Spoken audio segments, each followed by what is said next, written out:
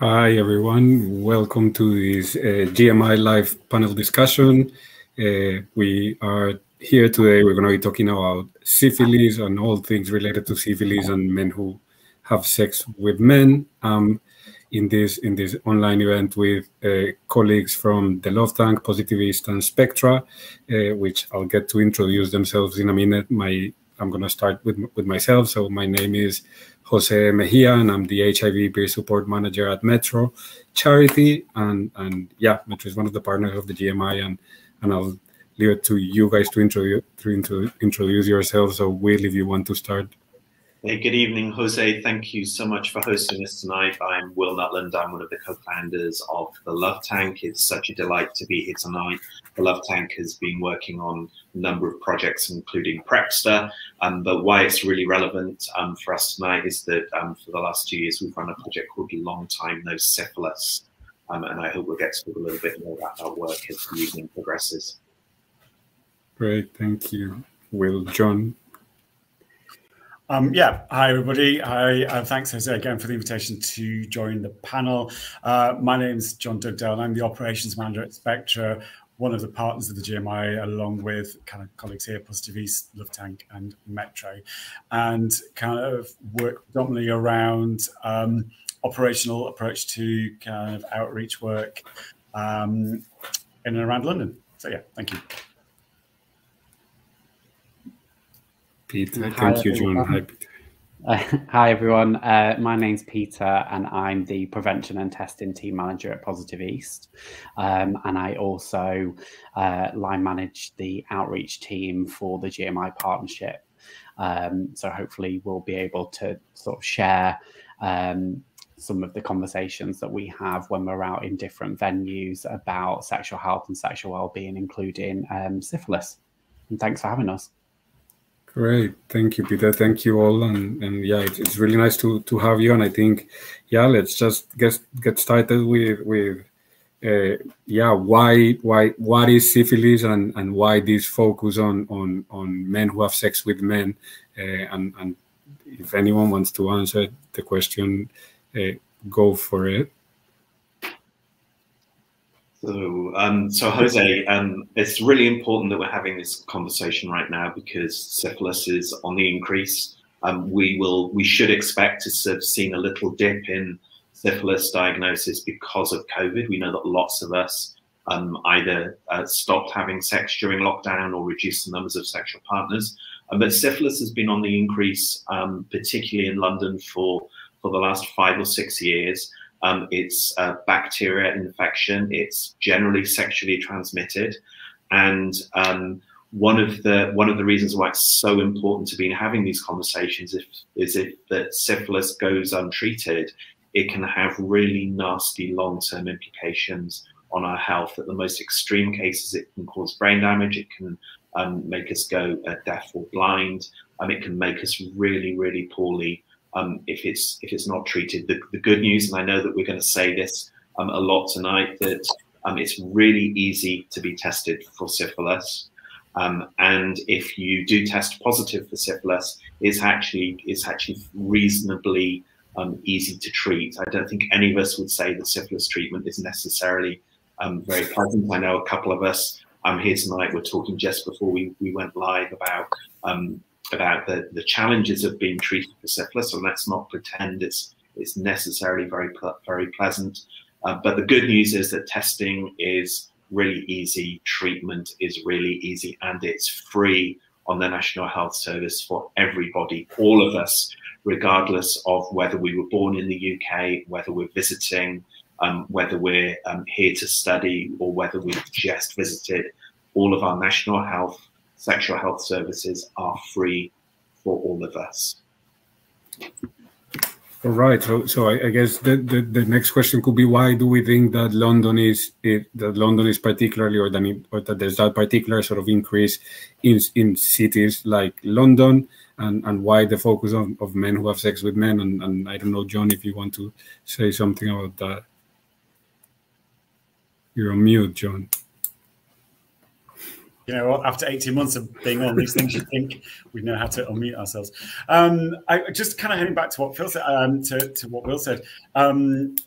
of what syphilis is. I mean, I mentioned off camera before we came on how, it's quite amazing to me to kind of the history of it and how long it's been around. I find it really amazing that this is something that the first reported case was back in the 1400s, which is mad. And the fact that obviously the treatments back then were kind of like, if we think having an injection in your backside is bad, I'll allow you to read the Wikipedia page on yourselves. I think as well, it's it's here, and it's the scary thing is that we do really well, and then it seems to come back, and the fact that it's kind of more prevalent and has become more prevalent over the past 5 years is of concern. That it's kind of one of those things that seems to kind of just come back, and we're not sure why. I think for the prevalence of why we've seen an increase in men who have sex with men. I don't know. It's possible that for some reason the chaoticness of kind of a life, the lifestyle of men who have sex with men, perhaps alludes to perhaps people not taking as care as much when it comes to kind of STIs. We do we do an amazing lot of work about encouraging people to be aware of taking PrEP, about HIV, and some people I've talked to, they're an STI to them is just, it's an inconvenience. It's 2 weeks of antibiotics. That's it. And I think we have a lot of work to do, of which like Will and the guys at Love Tank just amazingly do, about trying to encourage people to be more aware of syphilis, gonorrhea, the other kind of STIs, because I don't know, in some weird off world, will these kind of things overtake HIV? I don't know. It's a scary thought, but it's it's a possibility, maybe. Yeah, and I guess sometimes somehow it's fair to say that probably London is a sexually active city in which, there is sex going on.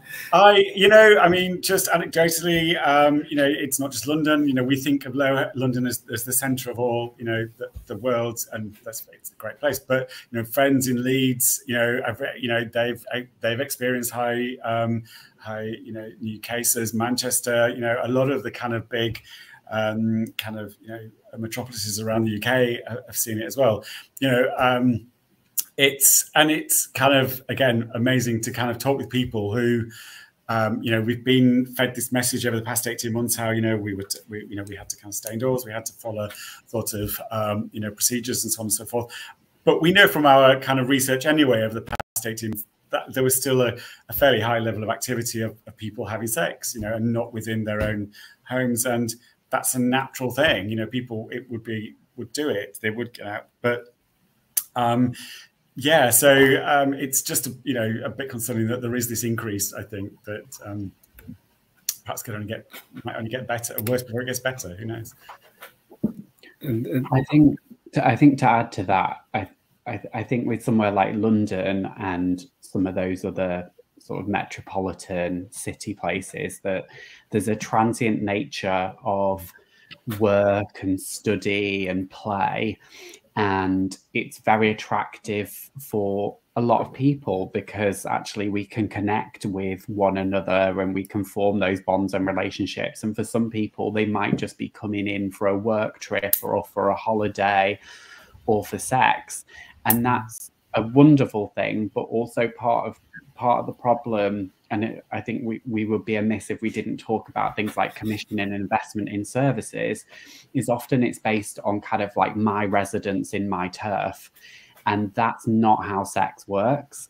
A lot of people, or services or where people work, not everything happens in the same space. And so sometimes it can be really hard if we don't focus on the transient nature of our lives and our work and our play, and that sometimes we see like a rise in certain STIs such as Shigella when there's things like Europride on and stuff. So actually we also have a lot of migration into London And so I think what we need to do is make sure that the messages are available to anyone that is coming through London and going out, and that often people, when they're coming into London, is they might have not had that same kind of education or access to campaigns or services that we know as people working in London are available. So again, when Will's saying actually you can access treatment and testing in London, regardless of whether you're local to the area, like it's available to you. A lot of people still don't know that. So I think that that is a good starting point, that people know that it's accessible.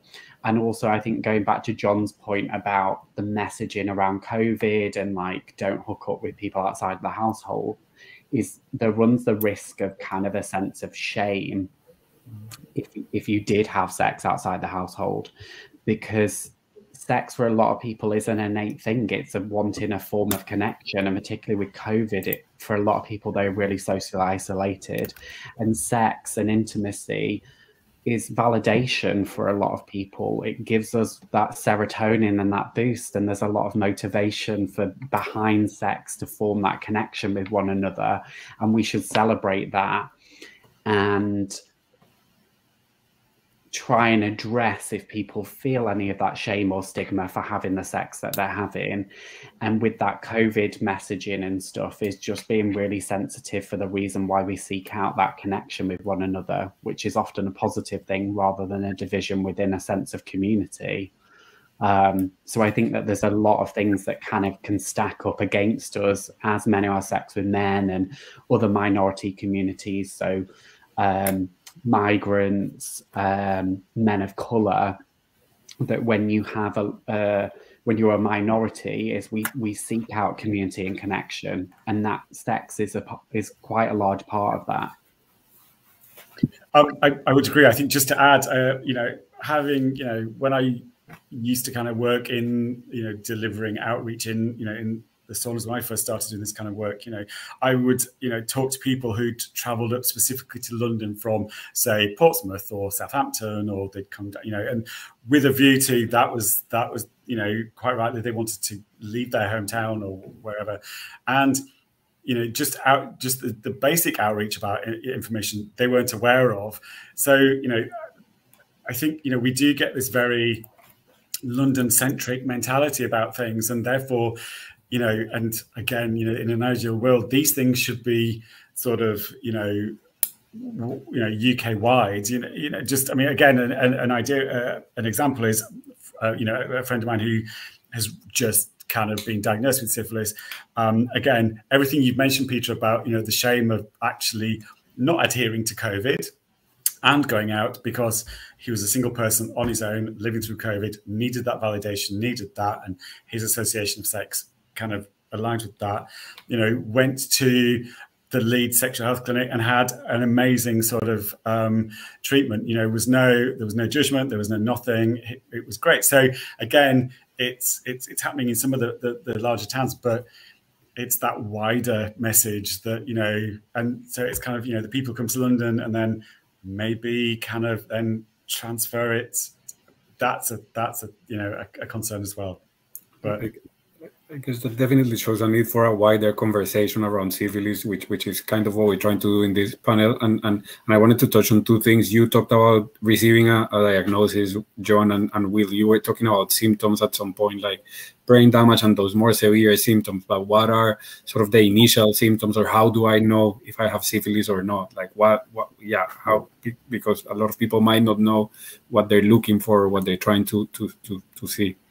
So Jose, before we move on to symptoms, I think there's another really important thing that we should say towards the start of this conversation, and that's that although syphilis has been increasing in gay and bisexual men, syphilis has actually been increasing in almost every single demographic group.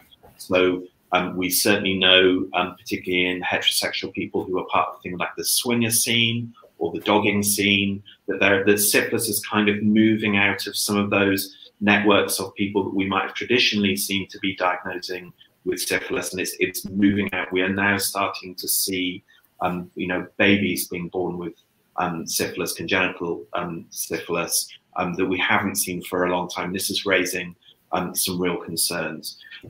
But symptoms are a really important thing for us to be talking about, because Jose, one of the reasons why syphilis is often left untreated or undiagnosed is because often when we have syphilis, we have no symptoms whatsoever, or symptoms are in parts of our body where they're not immediately visible. So they could be inside your vulva or inside your rectum or inside your urethra. And so we actually don't see them, they're not visible.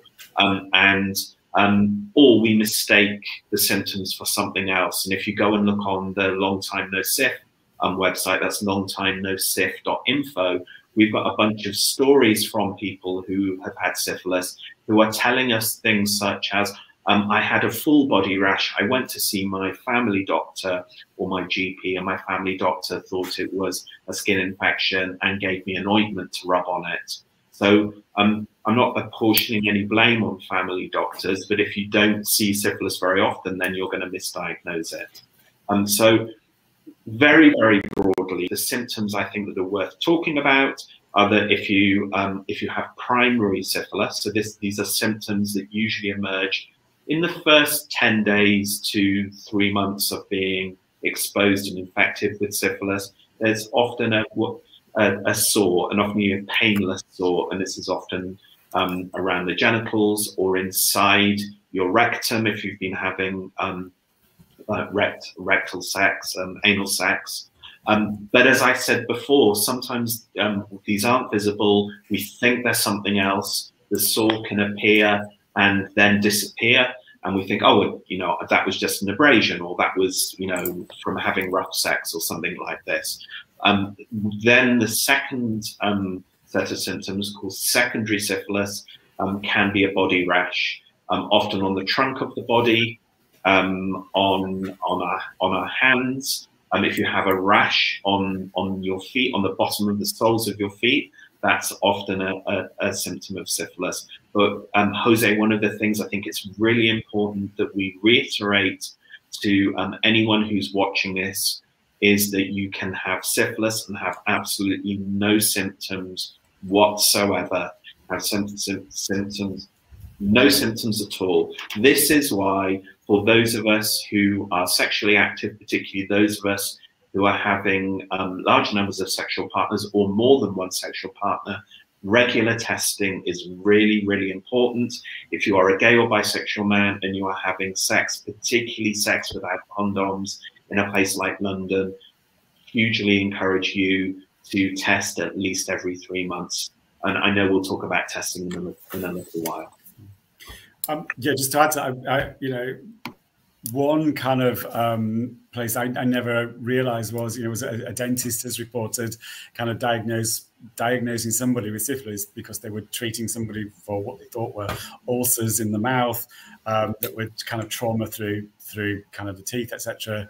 And that came back as a diagnosis for syphilis as well. So, and again, they just thought this was just a common ulcer in the mouth, not, you know, nothing more than that. They just kind of got missed. And these are things that the dentist just wasn't, you know, had never seen. It was one of those things that they probably read about in dental school many years ago, and then kind of now go, oh, really? Well, you know, there we go. So yeah, I think it's a good point. Like in that broader conversation beyond syphilis as well, is we are coming up to what's typically flu season, and again with COVID and stuff, is we can often try and sort of pinpoint symptoms to something else and not think of like our sexual history. And so what Will's saying in terms of that routine testing, it allows you to actually identify those things. And again, for some people, they might have been out of the process of testing. For some people, the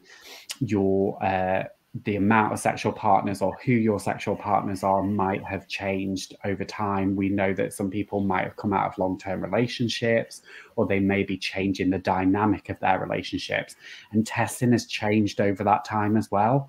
So sometimes it's also about just being more au fait and aware of the different types of testing that's available, because I think there's still some myths around and some fears about the amount of blood that it entails.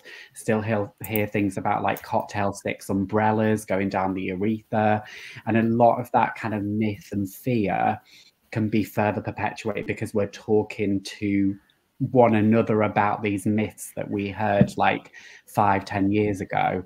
So I think actually having that accurate information about what the test entails, and like Will said about the frequency that we test, or even if you're in a long-term relationship, sometimes actually just having an annual checkup is always a good thing to do as well, just so you can also support and educate your friends and community as well.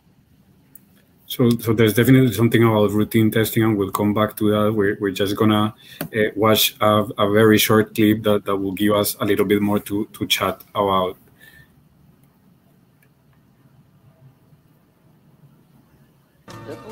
Syphilis? Me? Whoa. Syphilis?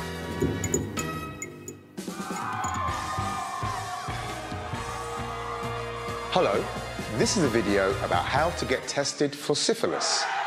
If you have syphilis, you may have symptoms like a rash, fever, or sore joints, but you may have no symptoms at all, not one.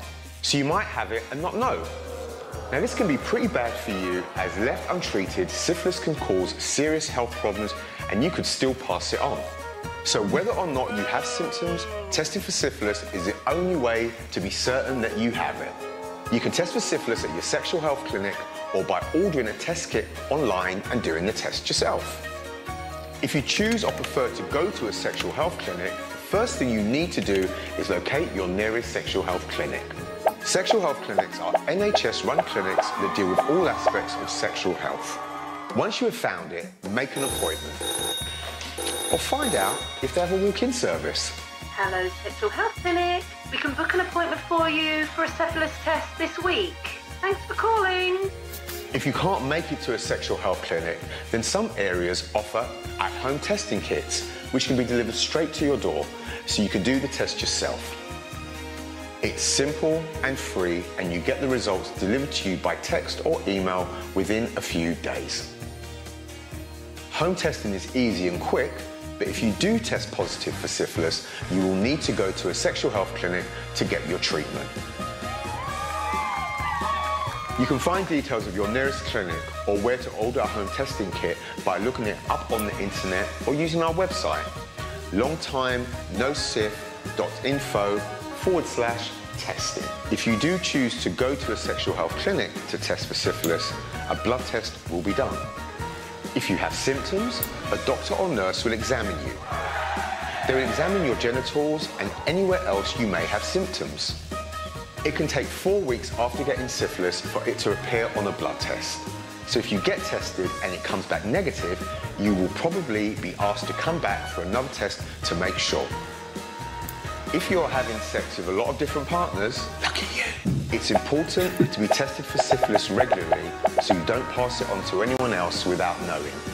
If you don't get tested and treated for syphilis, in the long term it can lead to strokes, vision problems, dementia or heart problems. I'll see you next time to talk about syphilis treatment.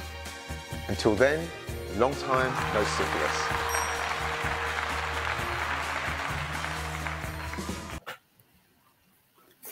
Great. So that video from Long Time No Syphilis shows some of the options of getting tested. So either in sexual health clinics or through SHL, getting a home test kit and doing it yourself, which we know sometimes people find it difficult, but there's also a lot of instructions on how to do it. And there's other services where people can get tested. GMI runs a few of them, and we all run some of those services. So I think it'll be interesting to hear from you guys on so testing is clearly a way of controlling syphilis, but what can we do to prevent it? What are the steps that we can take, or the measures that we can take to prevent the further transmission of syphilis?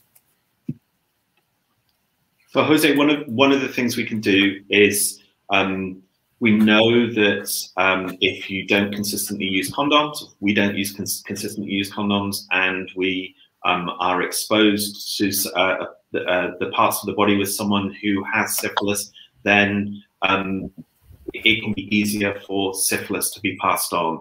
But what I want to be really clear about is even those of us who may be consistent condom users can still be exposed and get syphilis.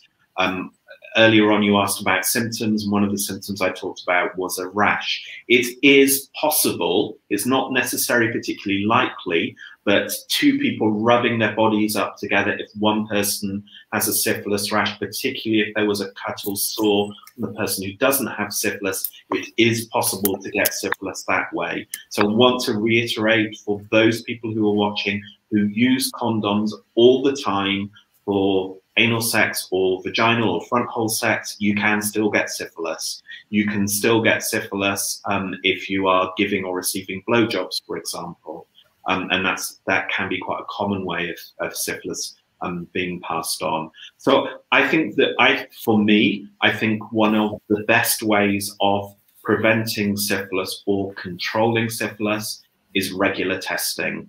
If I am exposed to syphilis and I have syphilis, I can pass it on to my sexual partners until I'm fully treated.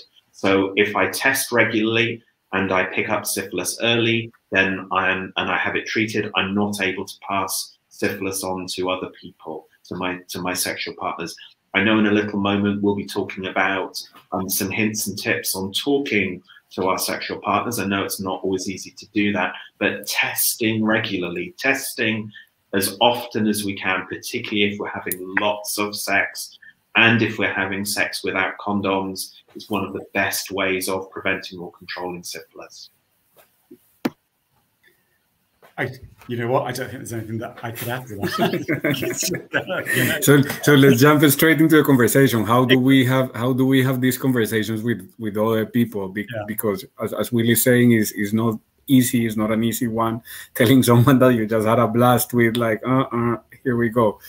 So yeah, how do we start these conversations, or what are the alternatives for people who are not very comfortable in that process? I think the first thing for me is, how do we normalize having an open conversation about sexual health and well-being with one another?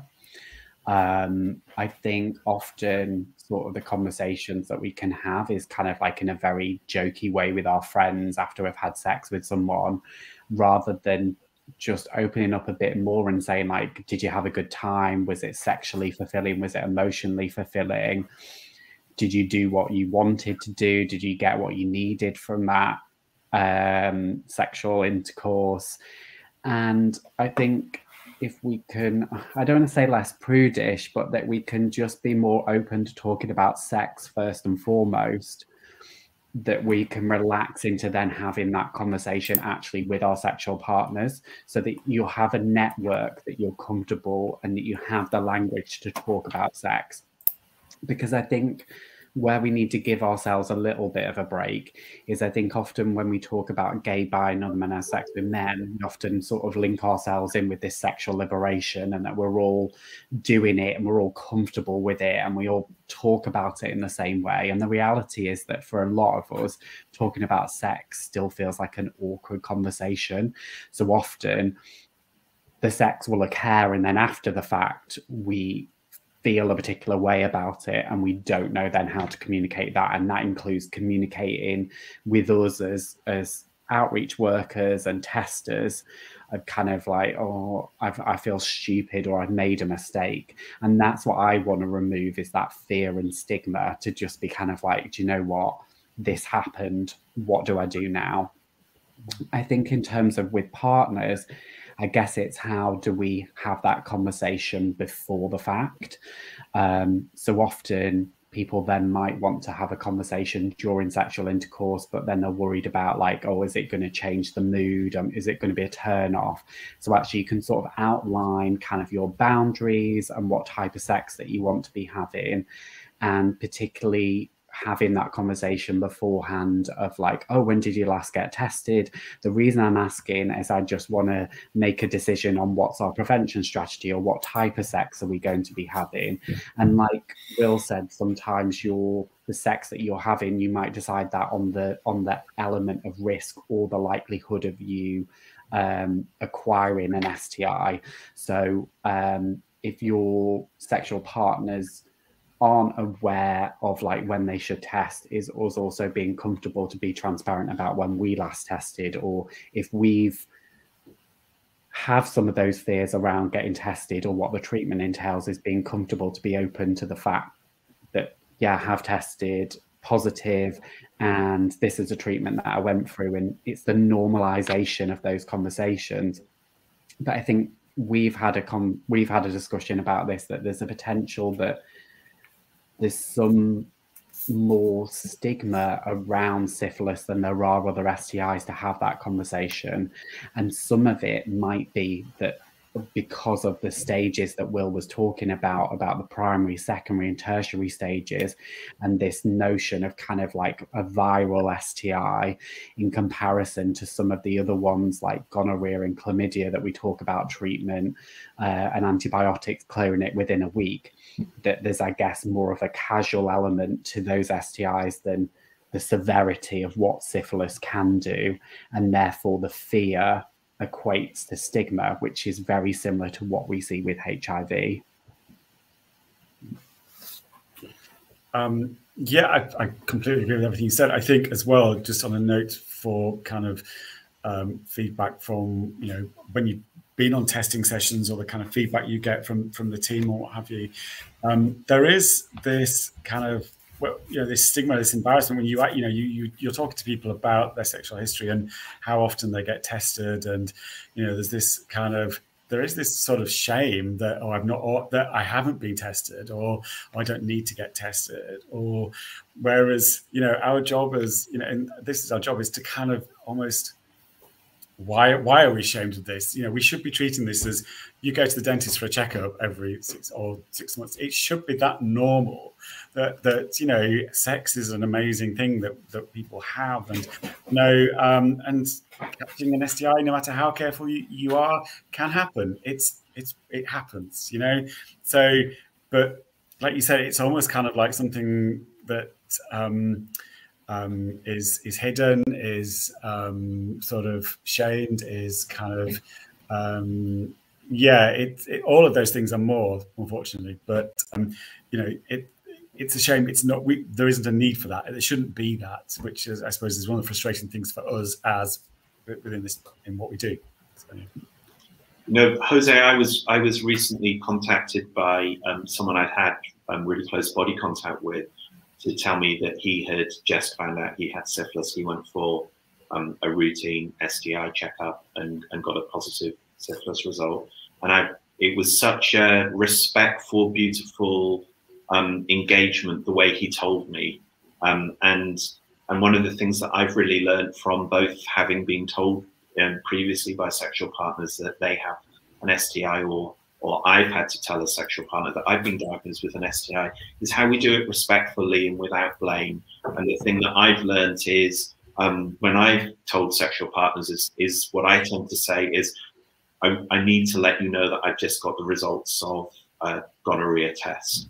And I wanted to let you know because I could have passed it on to you, or it could be that you already had it before we had sex and didn't know. And that you could have passed it on to me, or you could have passed it on to other people as well. And I want to let you know this so that you can go and get treated.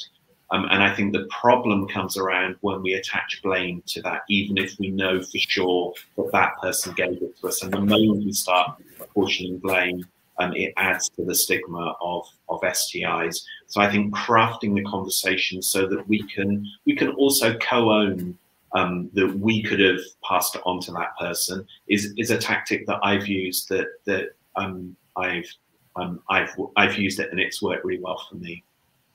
That's really great to hear. I think there's something in what you all are saying around, one, normalizing, well, sex and normalizing conversations around sex, whatever the type of sex and whatever people enjoy and like, as far as is consensual and respectful and all of that, and then normalizing testing as well, and then normalizing this idea of the links between sex and STIs without that blame, without just assuming that it's the other person, or that it was the other person, or that it was me and I did it. And so it's usually removing what you're saying, with removing that blame.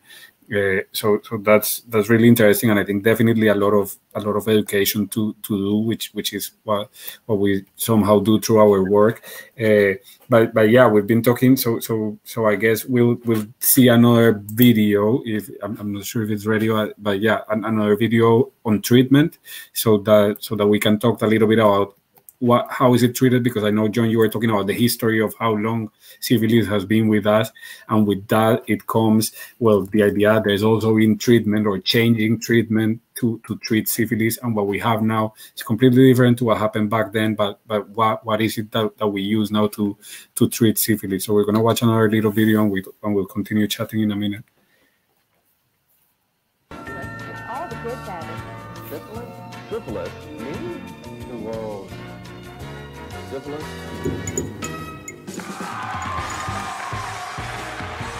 Hello, this is a video about how syphilis is treated. So you've been diagnosed with syphilis. It's not ideal, but it can be treated. Nice. If your syphilis test comes back positive, then your local NHS sexual health clinic can treat you. What type of treatment you get depends on how long you have had syphilis. If you've had it for less than 2 years, then you'll likely be treated with an injection of penicillin into your buttocks. That's in each cheek. If you're allergic to penicillin, you'll be given a 2-week course of antibiotic tablets. If you've had syphilis for over 2 years, then you'll get 3 penicillin injections into your buttocks every week for a month. In case you haven't already done so, now's the time to make that call to your sexual partners. You will also have to avoid sex for 2 weeks after treatment to stop you from passing it on. If you don't get tested and treated for syphilis, in the long term it can lead to strokes, vision problems, dementia or heart problems. I'll see you next time to talk about telling your partners you've had syphilis. Until then, long time, no syphilis.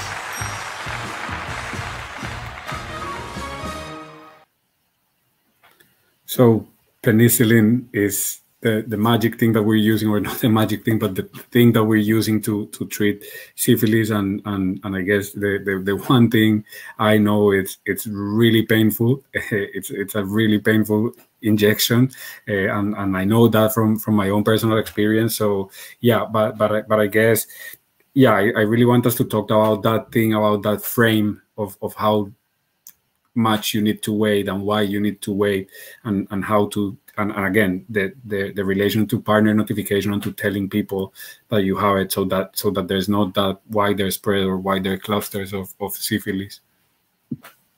Jose, I think for me, one of the really important things around treatment is that delaying treatment is not going to stop you from having syphilis if you already have it.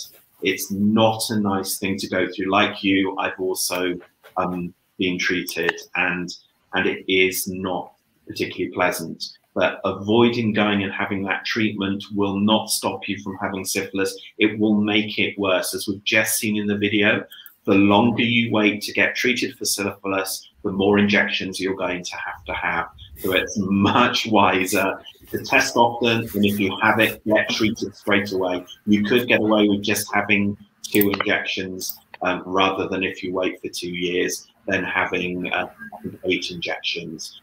It is possible that if you can really not face having those injections and you can take tablets instead, but that's generally not advised. It's not the best and most kind of gold standard treatment to have. So, I just want to reiterate, the treatment is not particularly pleasant, but believe me, it's much better to get it treated quicker.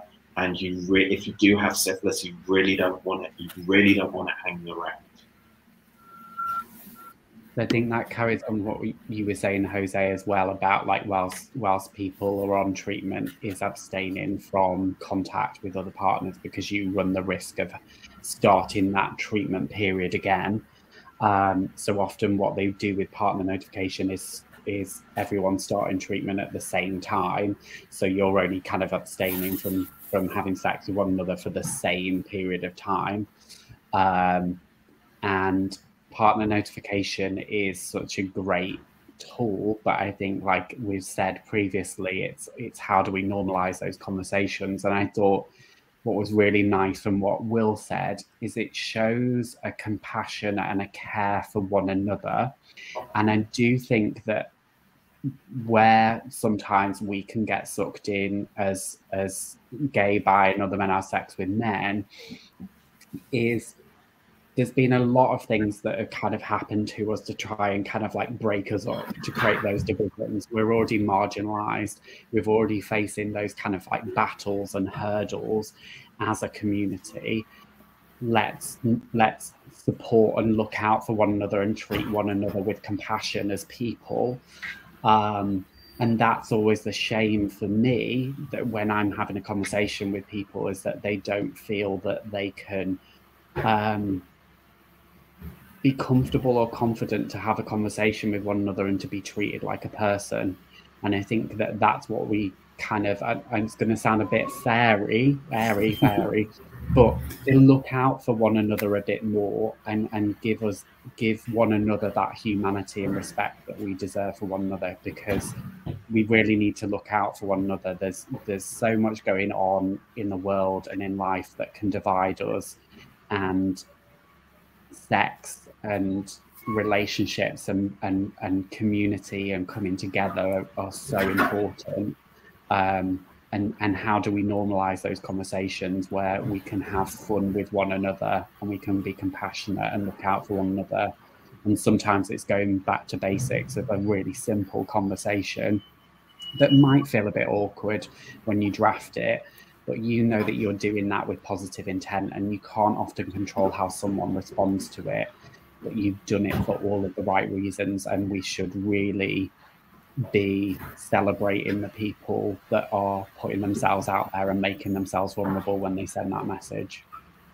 I think that's really amazing what you're saying, Peter, and that's a really good reminder, just telling people that you're doing it and that you can control the reaction. So hopefully if we look after one another, the reaction will be less, it will be good, but that regardless of the reaction, you're just doing it for the right reason. So that's a great reminder. I just wanted to say two more things, and it was like that there's the option of you not telling people if you don't want to, and there's someone who can do that for you.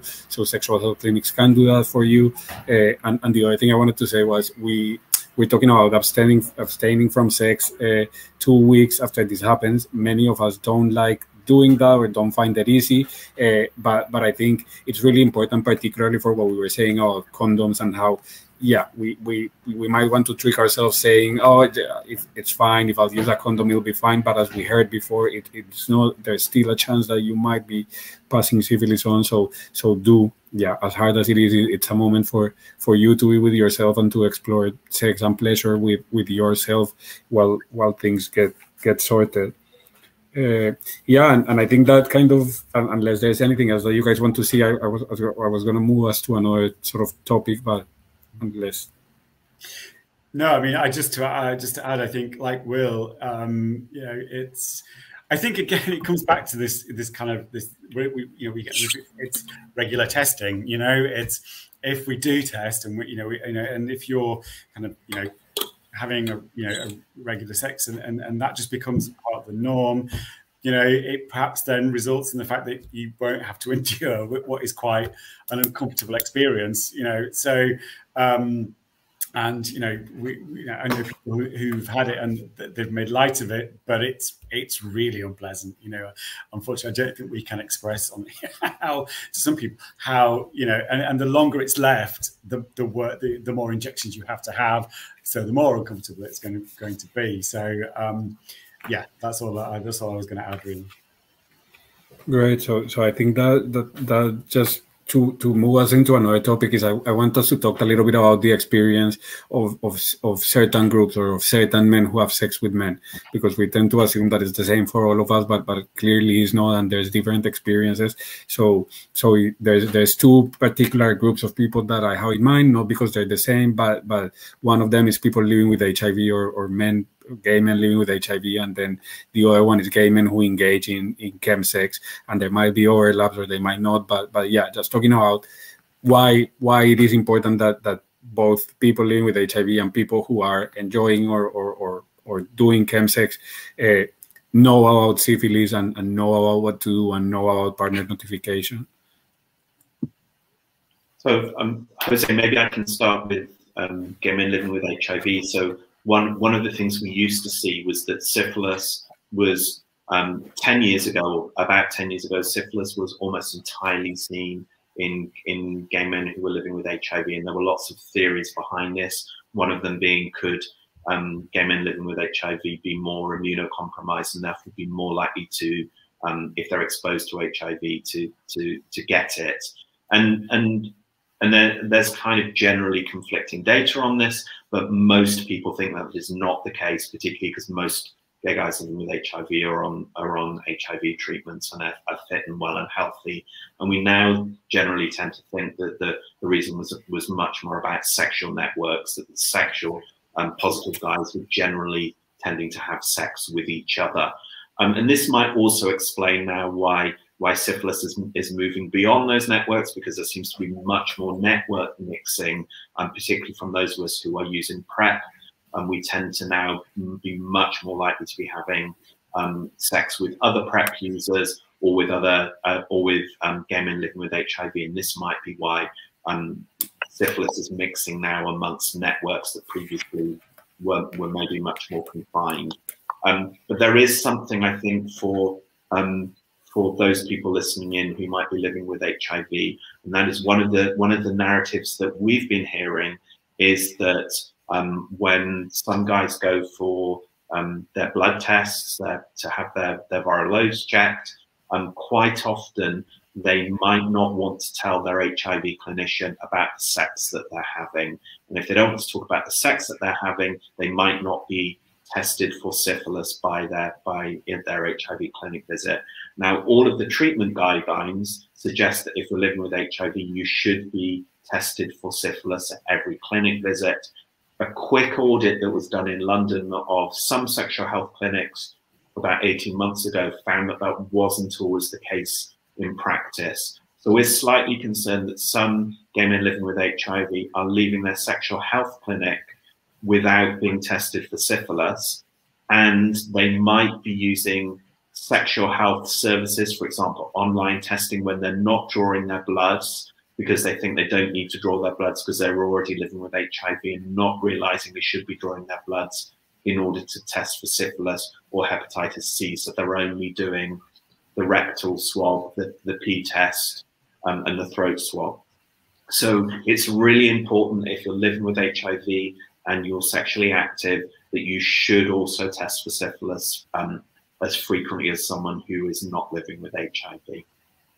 I think just to add on that as well, I think sometimes like we can also be guilty of that as organisations, that obviously a lot of our funding is focused on HIV, and it runs the risk of people not being aware that living with HIV, you're still entitled to do your full sexual health screening, and that we as organizations can support you if you're living with HIV, because you're still having sex, you're still having a great life living with HIV, and you're building those networks and you're meeting new people, that it's not always centered around the HIV. So just sometimes to look out for those organizations that maybe are obviously a lot of their investment is in HIV testing, but they might also be offering STI testing. So for example, at Positive East, we offer HIV testing, but we also work with St. Bart's to offer a full STI screen as well. And on the registration form, it asks you if you're already living with HIV, and therefore we'll just do the STI screen for you. So sometimes, sorry, that if you're living with HIV, it might require a little bit more work to sort of dig in and see if there's community settings that can offer you just STI testing. But yeah, definitely make that part of your regular sexual health testing. You're on mute, John. Honestly, it's it was just to kind of, I suppose, to add on to what Peter was saying about, like at Positive East, we prior to kind of COVID, and what we were offering STI screening as a routine to kind of HIV testing. These kits that you can get, and obviously we'll put a link up at some point, which is, you know, if you're in London, you can access one from shl.uk, which is for, or, you know, people from all the boroughs in London can access. And, you know, a lot of the reason that we would want to kind of do them for people is because they get this kit through the door, and like Will says, they kind of look at it and they go, I can do that one, I can do that one, I can do this one. And they look at that kind of the thing that Peter's just held up, the little vial for the blood, and, you know, and the instructions are kind of in depth, and you're kind of like, okay, I've got to get 15 drops of blood into that. You know, I've had people say they've sent it back, they didn't just get enough blood in it, and it is quite, you know, whereas as professionals, we're kind of used to doing it, and sometimes it's easier for other people to do it. So it's often great to be able to kind of demo it and send, and then, you know, people can do it afterwards. Sadly for us, that, you know, I think the lab, you know, we would use the St. Bart's ones, but, you know, during COVID, we had to kind of stop doing those and kind of direct people to SHL. So, again, it's to echo the fact that the regular testing is a positive thing, and you know, there are other ways of doing it rather than, you know, trying to get to a sexual health clinic. These kits are great; just takes a bit of practice, I think, for some people to use them. And I think that normalizing testing is a really great advice, not only for all men who have sex with men, for people living with HIV, but also for gay men. And I think we have to do it for everybody. It's just, you know, like Will said, you know, we're seeing this kind of, you know, being seen in other kind of demographics and other sectors. You know, if, you know, and again, this is my ideal world. If, you know, this was all kind of taught from an early age, you know, we do work with young people in schools, and kind of, you know, if you kind of make this kind of, you know, testing just a regular thing, and they know where, you know, people know where to go, and there's no shame attributed to it, you know, you will, you know, you'd like to think that people will just kind of do it as a matter of course. I can only equate it to, like, you know, we go to the dentist regularly, why can't we, why is there shame in going to get a regular sexual health screen? So yeah, I think if people who are watching are doing chemsex, it's an opportunity as well to start a maybe what feels like a kind of unspoken conversation. So it might feel harder to have in a setting like that, or in an environment like that, or with people that you've met through chems. But it is the same advice: is have the same gentle and kind conversations with the people that you're meeting, because this is your network, this is your sexual network, and it is important to sort of have those conversations. And I think that, because I'm conscious of time, there's two more things that I wanted us to touch on, and that would leave us on a maybe itchy note, but we'll make sure that we finish in a better note. But one of them is pregnant people and syphilis on pregnant people, and then stigma around syphilis, which Peter, you mentioned, but just why do we think that that's the case? And yeah.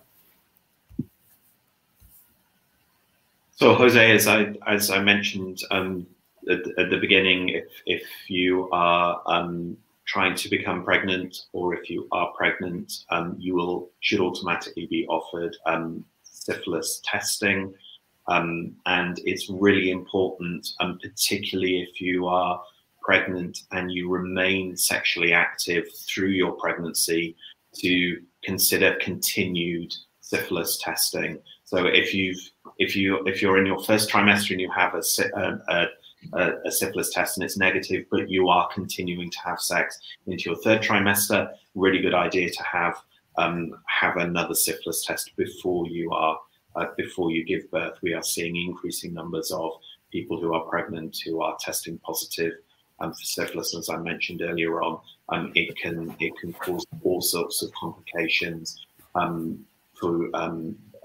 during pregnancy and to the child. When the child is born, like really quite tragic implications. So testing during pregnancy is really important. And then the question on stigma, and I know when we were talking last week in preparation for this session, I mentioned some of the experience that we had developing the long time as syphilis work, and the amount of, we were kind of gobsmacked by the amount of syphilis stigma that we were visualizing through the work we were doing. John mentioned earlier on some of the history of syphilis, and I think that helps to explain and rationalize away some of the stigma. But we've certainly been hearing from guys. We have something called My Syph Story, and we collect stories from people who have had syphilis. And we've heard from guys who were saying, you know, I told my sexual partners that I had gonorrhea and had no problem. When I told them I had syphilis, the reaction was completely different. And I think this helps to explain, you know, we've been talking about communities of care, about looking after each other. I think this helps to explain sometimes why people are not being cared for or getting good responses when they're trying to tell their sexual partners. We have to collectively really work hard to make it much easier for us to have these conversations, for us to challenge the assumptions that when someone gets a syphilis diagnosis or gets an HIV diagnosis, that they're somehow dirty or slutty. There's nothing wrong with being slutty, by the way. I'm owning sluttiness.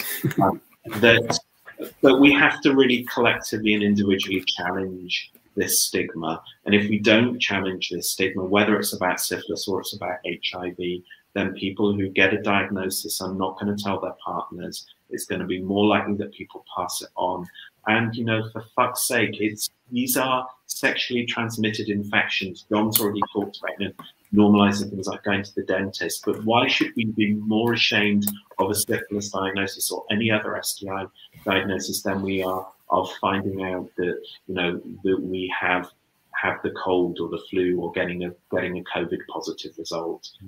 We should be, you know, through our communities, really challenging these concepts that STIs are somehow dirty or bad, and we should be nurturing our communities so that we can care for each other when we have these, care for each other, and have kind and thoughtful conversations when someone tells us that they've just been diagnosed with syphilis or HIV or any other STI.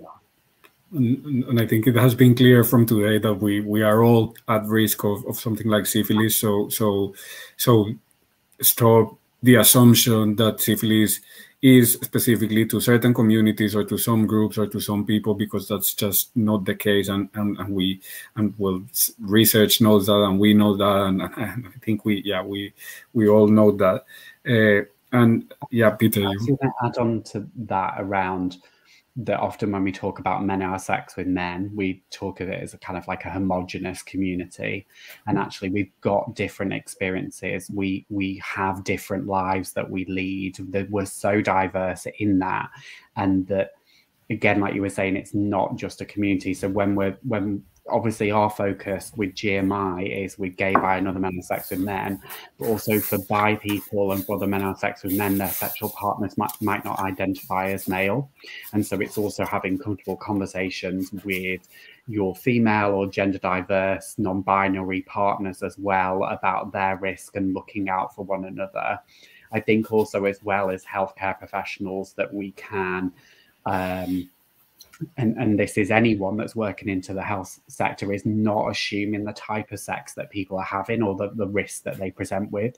So often there's missed opportunity when it's older people, or it's people like Will was saying, that pregnant people are solely having, are not having sex now that they've got pregnant. So there's often missed opportunities to not have the conversation and just checking in and being comfortable to say, like, oh, are you sexually active at the moment? How's it going? Let's just have a bit more of a conversation about it. So sometimes it's us as workers looking out for one another a bit more, and supporting on that. I think also as well to really celebrate the work of the outreach team that are out on the streets and having conversations with people. They've got their condom and lube packs. They're testing in a range of venues like bars, clubs, cafes, community centres. And if you see them out and about in their T-shirts or their hoodies and you want to have a private conversation, or you've got questions and you think, oh, it's a silly question, or because I'm a gay man I should know the answer to this question, there is not a wrong question, or that you're going to be thought of to be ignorant, that you don't know the answers to some of these things, because like we said, often we haven't had the education or the access to the services that we need. So please have that conversation with any of us. Contact the organisations that are on here via email if you'd rather not have the conversation in person, because what we want to do is give you that confidence and those resources to be able to test, to have the treatment, and to have those conversations with your sexual partners. So please do reach out to us. Great, and I think that just brings us to a closure, and just so to not end on the idea of stigma, and to end on that note of giving people advice. I think I will just want each one of you to tell the people watching today, whoever they are, something that just tell them something that you think might be useful in how to keep having this conversation around syphilis. And I'm going to start by saying these are all opportunities. You going to the clinic if you're living with HIV is an opportunity. You talking to your partner, these are all opportunities for you to create a holding space, to open a conversation. So have used those opportunities, have them, don't miss them, whether it's online, in the clinic, on Grindr, on other spaces, etc. With the outreach team, just use all these opportunities to further the conversation and to improve the well-being, not only yours, but of your communities. Yeah, I don't know if you guys want to say something before we go. Just I think about, you know, having confident, caring, nurturing conversations. You know, if you just found out you have an STI, there's no blame. If someone's just told you that they have been diagnosed with an STI or HIV and syphilis, it's respectful that they've told you, and do your best to respond in an open way without blame. And we will have to learn to do this. We will have to find a better way of doing this if we're going to overcome stigma around syphilis and HIV in particular. I think for me, it's like, just, you know, don't think that there is no shame in it. This is the thing for me. There's this shame, you know. I mean, just as an anecdotal, as I said, a friend of mine's recently been diagnosed, you know, professional medic. You know, some people would say should know better. That doesn't help. You know, it's, you know, we're off. You know, we all have kind of our foibles and what have you. So for me, it's like, don't be ashamed. You know, don't be ashamed. I think at the end of the day, you know, the treatment out there is good, and you know, there are kind of amazing clinics, especially around London, that will kind of, you know, support you on that journey. And yeah, you know, you're doing something that is, let's face it, one of the most enjoyable things we can do in life. And you know, sometimes, you know, things just you know, happen, and you know, you'll get over it. It's going to be fine. So it's yeah. Let's just kind of kill the shame angle. I think my sort of rallying cry is just to say that you deserve to have healthy and fulfilling sex lives, and free of that shame or guilt. And that if you have an STI, or if you're concerned about your sexual health and well-being, that there's people out there that will welcome you in with compassion and without that judgment, and that confidentiality is respected. And that is what the GMI partnership and the Love Tank stands for, and as individual organizations. And I think what we were saying in terms of the main thing is that access to testing. So if you need support accessing testing services, if you're struggling to get appointments or to get into clinics or to take the blood yourself because it's just not coming out, just have a conversation with us and let us help you take that first test or your 10th test, whatever that is. Please just speak to us, because like I said, you deserve to have really healthy and fulfilling sex lives, whether that's one partner or 200. Like, let it be great. Great. Well, thank you for all your knowledge and for sharing that, and yeah, especially for encouraging people to have a nice, open and conversation that will be beneficial for all of us. So thank you, and yeah, see you all next time. Thank you.